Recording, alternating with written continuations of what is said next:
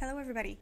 Today we are taking a deep dive into Bibliocommons. So Bibliocommons is the library's online catalog of everything that we have in our collection and the collections that are shared with our neighboring libraries in Perth County.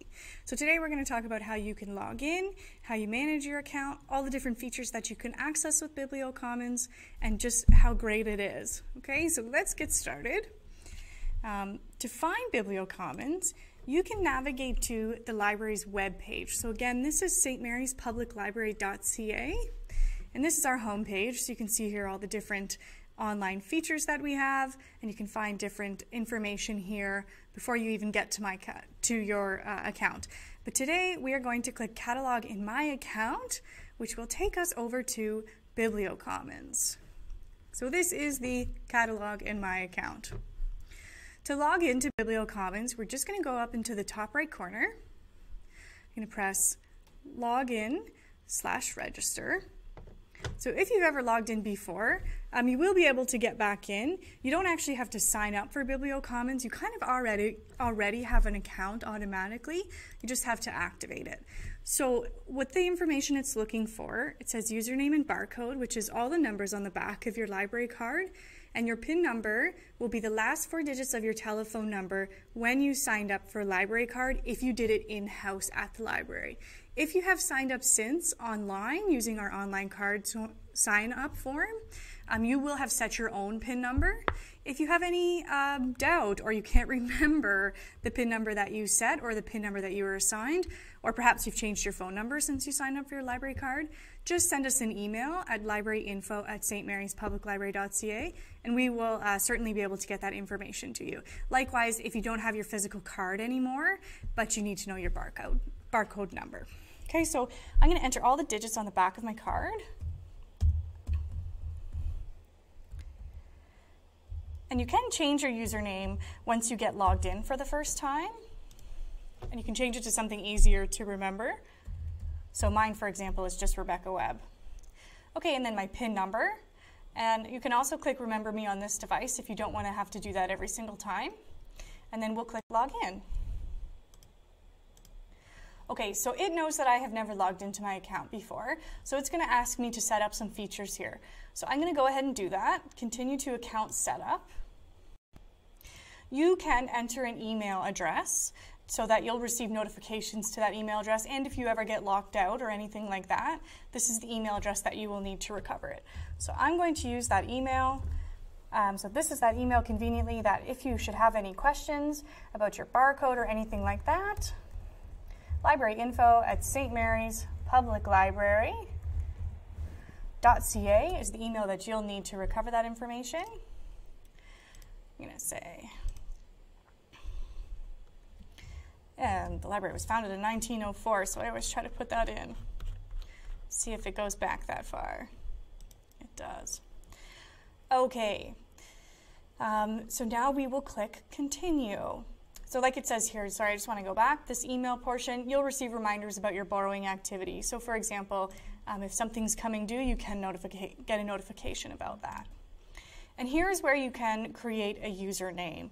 So I recommend creating something straightforward that it'll be easy for you to remember next time you sign in. So I'm just going to use St. Mary's Public Library. Oh, somebody's already using that name.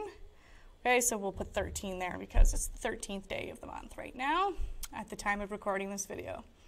I'm also going to accept the terms and conditions. Now you are more than welcome, and I would recommend reading the terms of use there before you sign up, but nothing scary in there that I'm aware of.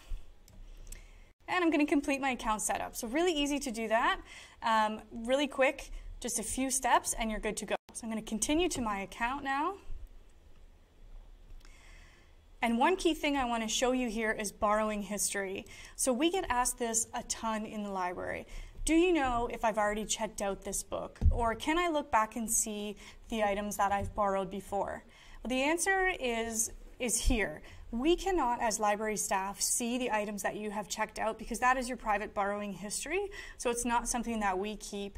However, if you sign up for this Bibliocommons and you use your account online, you can enable your borrowing history so that you can see all of the items that you've already checked out When you checked them out, you can add them to shelves. We're going to get into that in a minute. It's just a really great way to keep track. So I'm going to click Enable Borrowing History. And my new information has been saved. Now, along the right side here, we have a couple additional settings.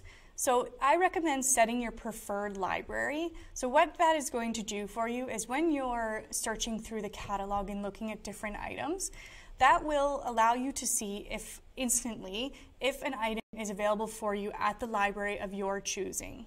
So I'm going to select St. Mary's Public Library. And a couple more options. You can hide spoiler content.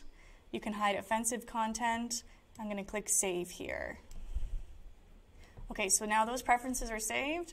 Down at the bottom left, it says All Done, Explore Your New Catalog. That's where I would like to go. So a lot of people really like this service because what it allows you to do is place all your holds, wait for them to be available for you. If you're somebody who enjoys browsing the library, you're certainly welcome to do that. But what this allows you to do is place holds so that you can get everything you want arranged, and then what we do is we pull the books off the shelf for you, we let you know when they're there ready for you to pick up, and you just come on in and grab those items. Okay, so at the moment, of course, we're in the middle of this pandemic issue and we're practicing social distancing, so as you know, the library is not currently open, but this might be a very useful tool in the future when placing holds and picking up, depending on what library services look like when they resume, and if we resume slowly as well. So I definitely recommend getting familiar with this service. Okay, so this, to start, is my library dashboard. So some of the information that's displayed here includes your checked out items. So if you have anything that you physically checked out from the library, it would show up here. Any of your on hold items, so anything that you've placed a reserve on would be right here. Now reserves at this moment in time, because of the pandemic again, we are not allowing reserves to be placed or holds to be placed on items. The reasoning behind that is if we allowed those holds to be placed the whole time that we were closed, when we come back, we might be overwhelmed, and we're not even totally confident that our system can handle that many holds at a time. Okay, the other item here is borrowing history. So again, if you enabled that borrowing history, it's available here for you. If you happen to have any fines, they would be here. Now this checked out tool will be a good tool to check when the library does allow for items to come back. Because we've all had our items at home for quite some time now, it's a good tool to know what you do have at home and what needs to come back to the library. That said, there is no fines right now. You don't need to worry about due dates or anything like that.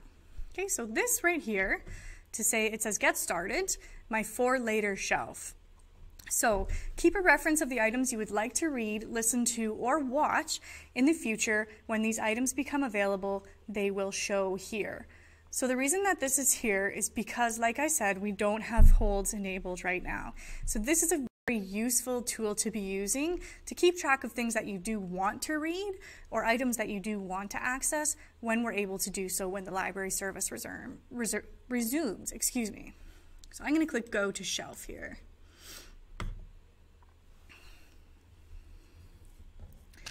And here we are. So if you know off the top of your head the items that you're already looking for, so perhaps you've been listening to CBC or you've been on Goodreads and you've got a whole list going already, excuse me, of things that you're wanting to read when we reopen, you can click Add a Title and search by the keyword.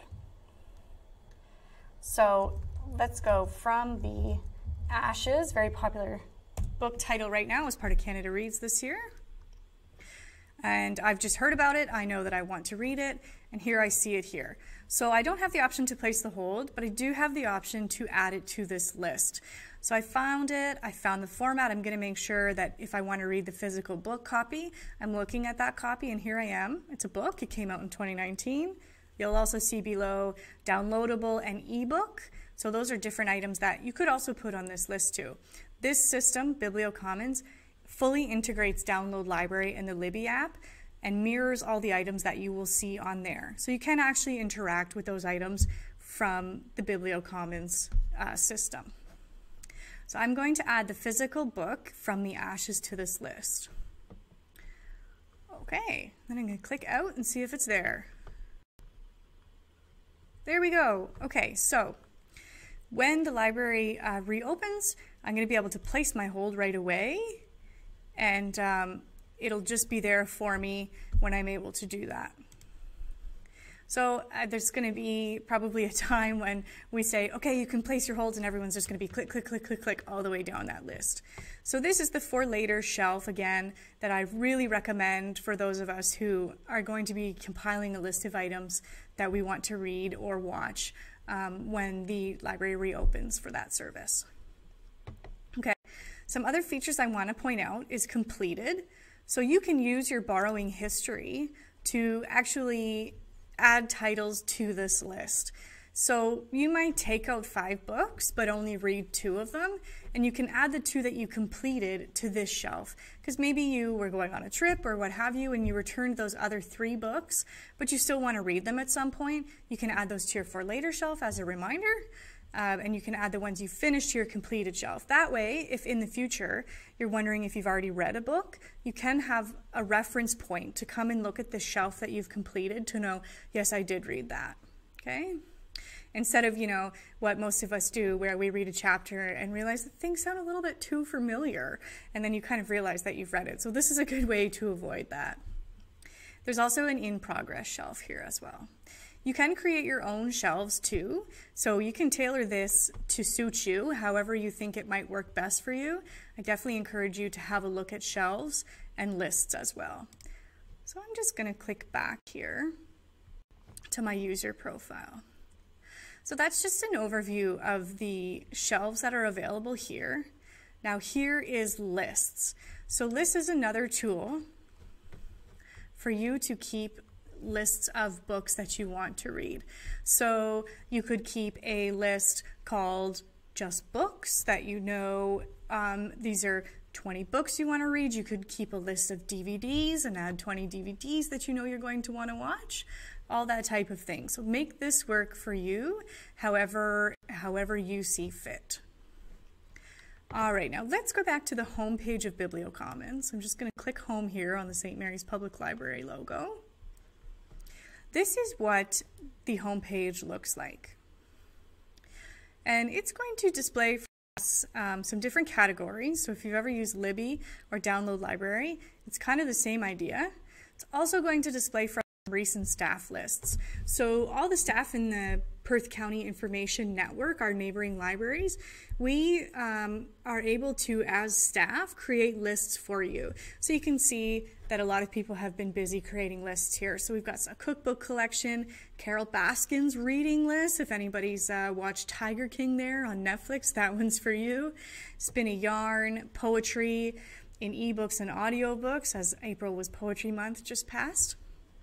Down here, if we go a little further, we see recently reviewed books.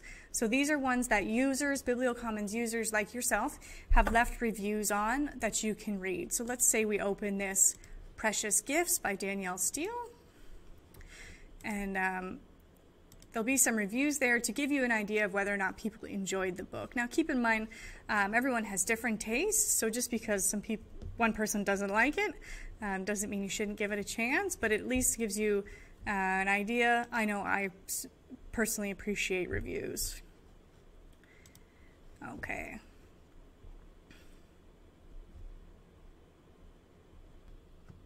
Okay, so as you can see here, now we're looking at the book title of Danielle Steele's Precious Gifts. So what we see here is there's a few reviews. There's 4 of them, and if I scroll down, here's the reviews as well. So you can see different users, just like yourselves, have left these reviews from all over the world, really. Okay, and let's go.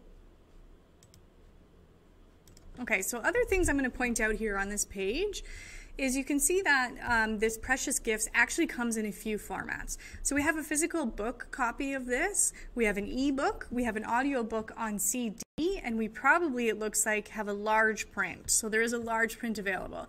So you can actually place your hold or place on your shelf any of these formats. So you just select the one that you want, and it will show you where that title is available. So again, if you put in your preferred library as the St. Mary's Public Library, it will actually instantly tell you hey, this item is available, is on the shelf at a preferred library, so that you know that it's on the St. Mary's Public Library shelves. Okay, and it'll also show you availability by location. So if you're feeling like you might want to go for a little bit of a drive, you can certainly check other locations and see if it's on the shelf there. And you can also place it on your for later shelf. The other thing that it's going to do is show you the number of copies, the number of available copies, and the number of holds. So if this is a very popular item, you might see some holds here. And depending on how many holds there is and how many copies there is, that'll give you a pretty good idea of how long you might have to wait for the book if it is in demand. So for example, if there is 20 holds, but there's actually 10 copies of that book, you really don't have that long of a wait because there's so many copies for people to read. Okay, so that's just kind of an idea of what is available in each book record on Bibliocommons. We also have the synopsis here for you. You kind of want to read that inner cover. So that's what this little blurb is designed to do for you, so you can get an idea of the book. And of course, if we go down, we have the publisher details. You can check out the full record. You can also check out some additional information there. So here you go. You can see how many pages, the content, all of that kind of thing. Some themes here available for you. Sometimes there is also age suitability. So people will add what ages they think that the content is appropriate for. Now along the right side, so again, we're still on this one book record. Along the right side, there is a heading that says Explore Further. So this is very useful if you're kind of browsing around, you don't know exactly what you're looking for, you're just looking for your next read. Explore Further is a good tool for you because you can pick out certain aspects of the title that might help you find your next read. So for example, we have subject headings, so absentee fathers, domestic fiction. We have staff lists that include these titles. This might be a good one if you click on these lists. It might lead you to some other titles that are like it. And again, just regular lists that include this title. Okay. Now let's navigate back again to the home page. Okay, and here we are. So we also see here, so we were just looking at recently reviewed books. We can also see recently reviewed DVDs. So you might notice that some of these are new, kind of blockbuster DVDs, recently reviewed music, recently rated, so things that people have put a star rating, and recent lists. Okay, so let's get a good, this is a good tip that people usually appreciate getting. So of course we can search items up at the top here. I'm going to recommend, for those of you who are real film buffs and you enjoy watching DVDs and you get your kind of DVD fix at the library, this is a good tip for you. So if you click onto Advanced Search in the top right, underneath the search bar, you can narrow down your search significantly. So if you go down to the bottom here, we've got availability. You can see, you can make it available, see the things that are available at your preferred library. So for St. Mary's Public Library, for example, you can select the collection that you're looking for, you can select the audience, and you can select the content. So the really useful thing I find here is I'm going to select DVD and Blu-ray disc because I'm in the market today for just some brand new movies that I haven't seen yet. Okay, so I'm going to select Blu-ray and DVD, and then what I'm going to do is select the date published. So if I'm looking for new movies, I'm going to type in the criteria 2020 and just leave it at that because I think that's only going to show me movies that were published in 2020, and search. And this is, again, a useful tool for those of us that will add ourselves to those long hold lists for these popular titles. Also, it's going to allow you to see if there's an express copy of that item. And you can go through without even clicking on the record and just for later, for later, for later to make sure that when we do enable holds again, that will all be available for you. So here you can see exactly why I typed in that search query, because now I'm only seeing those new movies. So Knives Out, Parasite, Jojo Rabbit, Jumanji, Frozen 2, all of those popular films that people are really going to be after, all here for me to go through and place them on my for later shelf or place them on hold in normal times. Okay. Now, further to that, on my search, I can narrow down my criteria at the side here. So I can filter my results to just items that are available right now at the St. Mary's Public Library. I can filter to the last 60 days. I can filter content if I'm just looking for fiction. If I'm looking for documentaries, perhaps nonfiction DVDs, I can filter that. If I am just looking for children's DVDs, I can filter down to children. It's just going to show me those movies, brand new movies, same criteria, that are all marked as junior. So here we go. We've got all these family movies here. I can even narrow down based on form and genre. So feature films, comedy films, children's films. Topics, I can narrow down by children's, all these types of items. And languages, ratings, and tags. So just some tools there to help you when you are doing your search. Now let's go back up to the top, and I'm going to click Explore again. So this is a really good shortcut if you're just looking for book, maybe bestseller fiction books. So I'm just going to click bestseller. And here we have a full list of all the bestseller titles. Okay, so available now, it's actually going to tell me all of these titles are available right now. You can see some really popular things from the Ashes that we looked up earlier. Let's go browse all bestsellers. I don't know what happened there. Okay, so see bestsellers in the United States. You can actually see the list. So Globe and Mail bestsellers is here. Canadian independent booksellers bestsellers are here. And then for the US, we have indie bestsellers and the New York Times bestseller list, the big list, right? Okay, so that's just another way to search for those titles. The other thing that I want to show you here is ebook and e-audio. This is going to move you directly. It's going to redirect your browser right over into Download Library, where you can see all those e-audio and e-books. So right now, of course, when the library is closed, this is a really good tool for you to have a look at what's available for you to read on your computer, your tablet, your phone, that sort of thing. So audiobooks and e-books available for you. If you have any questions about Download Library or you're not familiar with it, please go back to the library's Facebook page and search for the How to Use Libby video, where I go through exactly how to use Download Library in Libby. And it's a really great tool to get you started, to get you orientated so that you're prepared to use that, and how to sign in as well. Okay, so that's kind of a good overview of Bibliocommons and the things that are available there for you. The other thing I want to do is just show you the options that are available here under your My account. So I know we already kind of looked at my library dashboard where it shows you all those different features. As well, I want to show you My Borrowing. So Checked Out is a great tool for seeing what you currently have at home, and in regular times when the library service is operating as normal, it's a great place for you to check to actually renew those items that you might have at home as well. So Checked Out is there, On Hold is there. You can see all the items that you've placed on hold and where you are in line, when you might be able to pick those up, so you get a good idea of when they might be available for you. You can check borrowing history, fees. You can have a look at your For Later shelf, your completed shelf, all of that good stuff. Now, here's another tip just in case anybody is having this problem right now.